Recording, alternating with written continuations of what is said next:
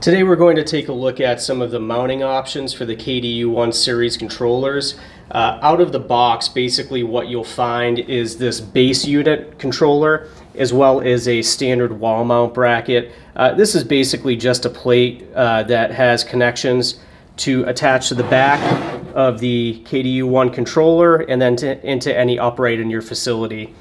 The next step we have is called the KDU1 wall bracket. With this, you can see it has several adjustment points that allow it to be manipulated and moved into a direction that's more comfortable for your operator or away from the workbench if that's what you prefer. The third option that we have is the KDU1 table stand. Basically, it's this unit right here.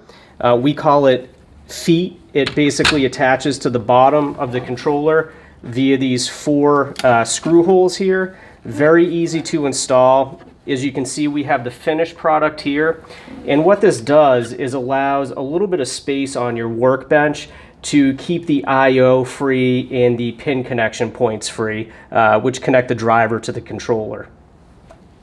If you have any additional questions or would like to see a demo, please feel free to contact us at www.kolverusa.com or give our office a call at 603-912-5886.